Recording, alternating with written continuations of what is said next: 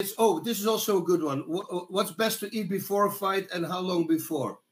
This question comes from Harjit Singh, and yeah, so Bas and Bean, take that before the fight, and then let's get Kassim on pregame as well.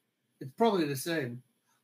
For me, it's really like pasta. I won't eat 5-6 hours for a fight. I mean, maybe longer than that, but definitely pasta and some carbs. Yeah. I do potatoes. No, not just potatoes, but I can eat a freaking pan full. And same like you. I do at least 4 hours, 5 hours. So I want it complete to be digested before I go in.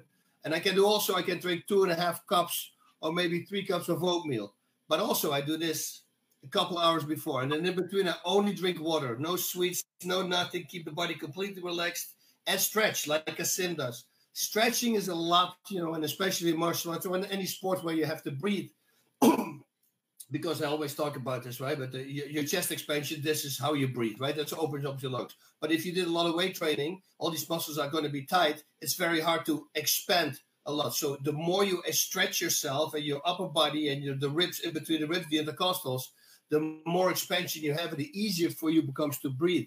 A lot of people forget that. I knew guys who would get back pressing the day before the fight. I go, dude, that's the dumbest thing that you do. Like 10 days before, you don't want to do any power training anymore. Keeping it loose. That's everything. Stretching. So I'm 100% on board with Kassim as well. Yeah, for me, pregame, I would do the night before is when I would start my nutrition, where I go 2-to-1 protein to carbs. So I load up on protein the night before, let your body get into a deep rest to have a lot of proteins reserves so that you can start stacking those reserves. And you build the channels, and you wake up in the morning, you go 2-to-1 carbs to protein. So you have more carbs to start to go on those reserves you had from the night before, the protein. It starts getting that protein synthesis linked into, you can start building the long branch chain amino acids into the muscles. So you're actually recovering as you're expending energy. So you just do a little role reversal where you go heavy protein the night before, then heavy carbs in the morning to get that protein synthesis going. And how many hours is before the showdown is your last meal? Oh, 4 hours for me. Yeah, see, also you over that. That's good.